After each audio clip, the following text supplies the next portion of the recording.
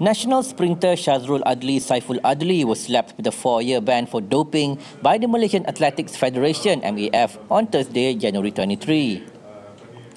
MAF President Datuk SM Muthu said that the 17-year-old who competed in the 4x100 metre relay at last year's Malaysian Closed Athletics Championships tested positive for methasterone and oxymetholone, which are classified as banned substances under the anabolic androgenic steroids during the event.